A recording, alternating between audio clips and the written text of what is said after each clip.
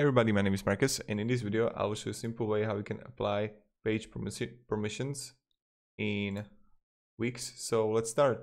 The first thing you want to do is just be in a Wix editor and then just click here on menus and pages.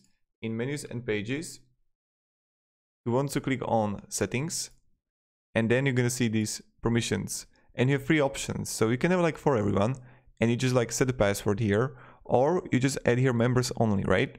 And which means members can access this page only selected or all members, or you can like manage the site members. Yeah. So this is how it can do it.